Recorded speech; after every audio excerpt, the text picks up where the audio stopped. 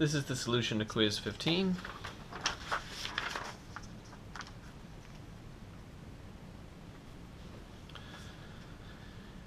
So the first exercise, well, let's look at what it says. It says, suppose you want to have $200,000 in 10 years' time. So this is a future value. $200,000 is a future value. That you have access to a savings account offering 6%, and that you plan to make monthly payments. Okay, so this is an annuity problem.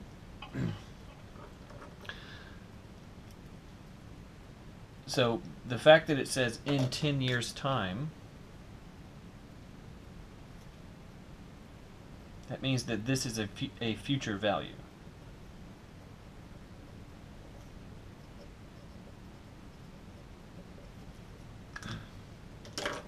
So that means that we'll be using the formula S is R multiplied by 1 plus I to N minus 1 over I.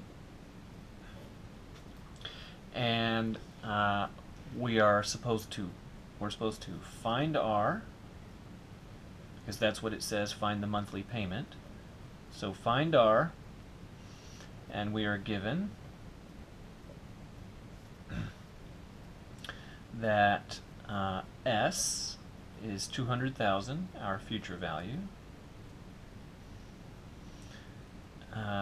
N, so we have 10 years, but this is compounded monthly, which means that there's 12 events per year. So N is 120. And I is 6% annual interest, but it's compounded monthly, so that's 0.06 over 12. So that's 0.005. Okay, so the formula for R, if we solve for R, is S divided by 1 plus I to N minus 1, and then over I.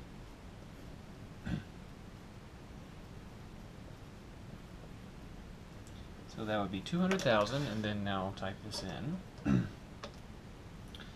So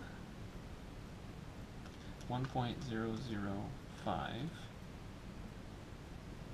to 120 minus 1 divided by 0.005. So that is 163.879348. So typing that into the machine.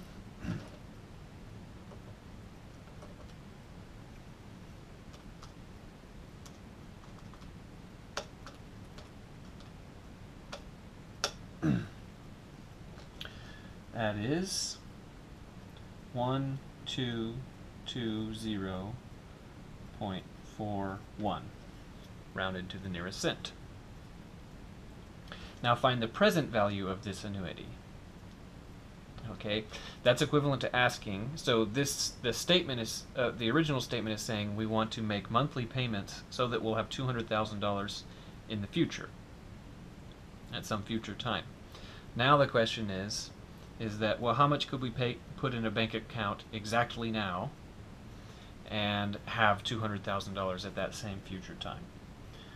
Okay, so now the formula is P is R multiplied by 1 minus 1 plus I to negative N, and then over I. And this is given the same values as above. So given this R and this N and this I. Okay,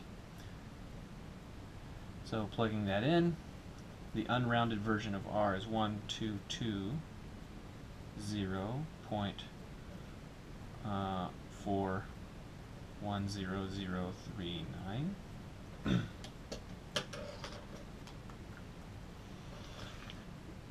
Okay, and then this term in round parentheses evaluated is 1 minus 1.005 raised to negative 120 and then divided by 0.005. So this would be 90.07345333, and then typing this in.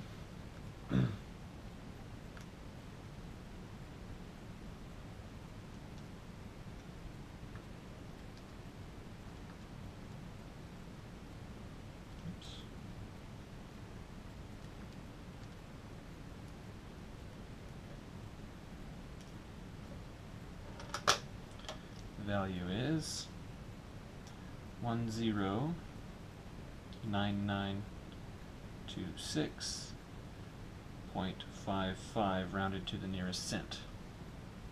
So what that's saying is that about $110,000 is what you would need to put away right now, just one time, so that you would have $200,000 in 10 years.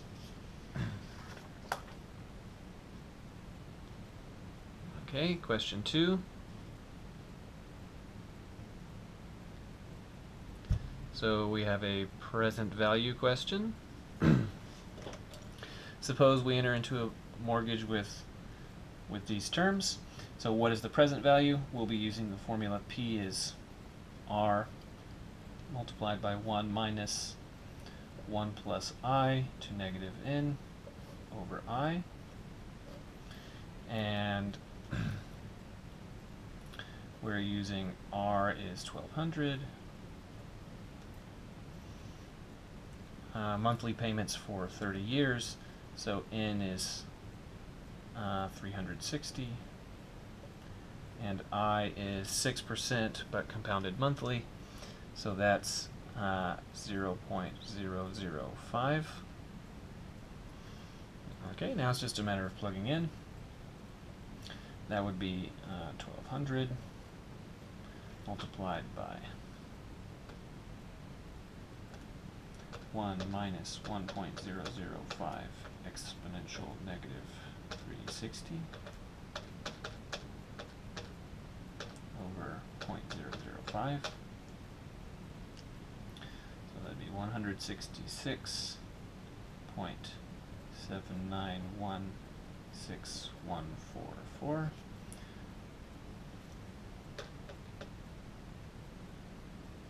So then carrying that last multiplication out, that would be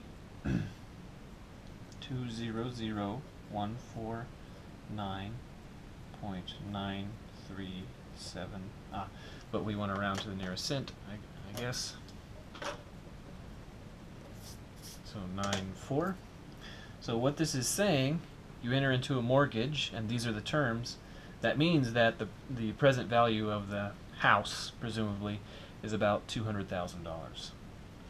So what is the unpaid principal after 10 years? Well, the unpaid principal formula is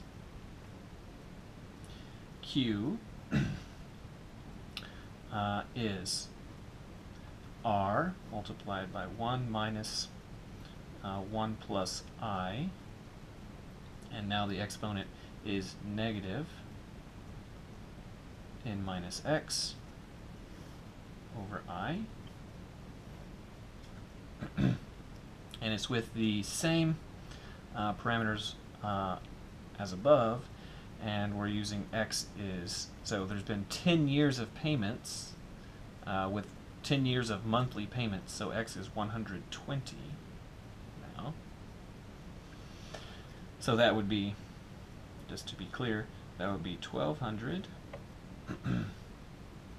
multiplied by 1 minus 1.005 to negative 360 minus 120, well that's 240, and then over 0.005. Okay, plugging that into the machine.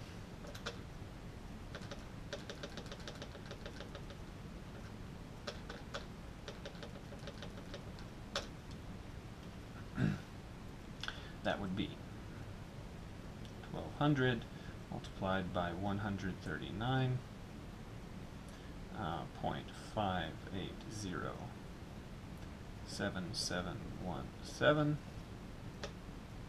Okay, and then carrying out that last multiplication.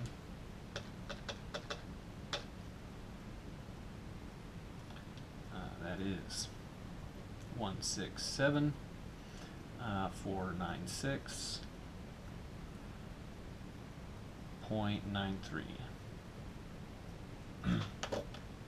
So many people are, when they see these numbers, they're quite surprised to find out that after paying for 10 years, $1,200 of monthly payments, so that's $1,200, and you've made 120 payments.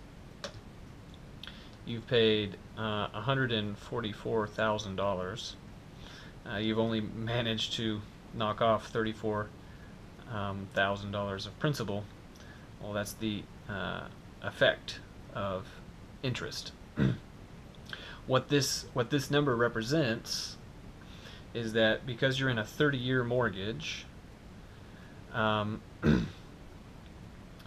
this is the amount that you could pay right now after 10 years to pay off the house. This is how much you still owe.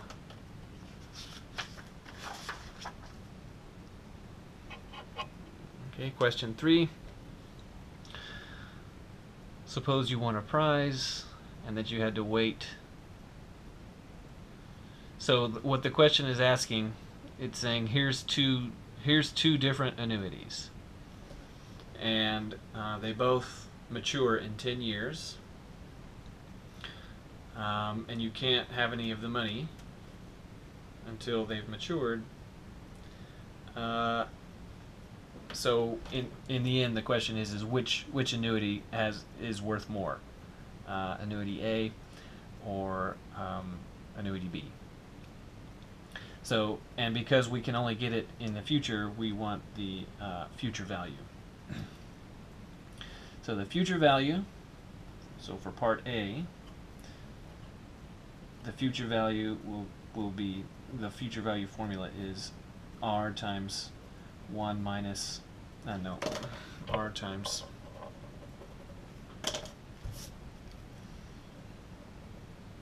one plus I to n minus 1 over I, and we're going to do this with R is 1100, and so compounded monthly. N is 120 because it's 10 years of monthly payments, and the interest rate is 36 over 12, so that's 0.03.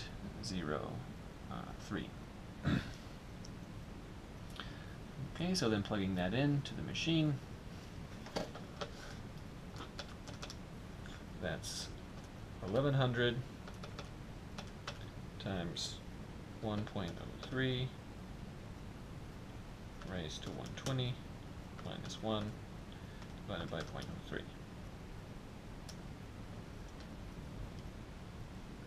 So the number is 1236069.53 rounded to the nearest cent. So putting in some commas, so that is about $1.2 million. Okay, B. It's same story, so the future value formula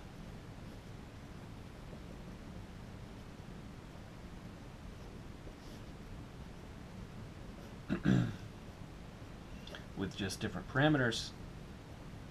So R is 2000, N is 120, and I is 0.02. So now at first at first glance, before you get accustomed to thinking about annuities and compounding interest, you might think that, well, the option A has $1,100 payments, and option B has $2,000 payments. But the interest rates seem pretty similar, 3% and 2%. You might think, this one's got to win for sure. So let's type that in.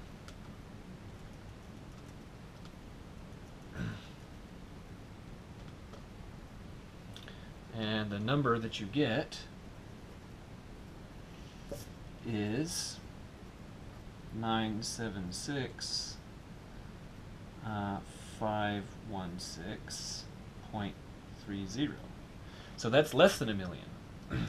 And therefore the conclusion is that you should choose option A. Because option A has the bigger payout. And that's the answer.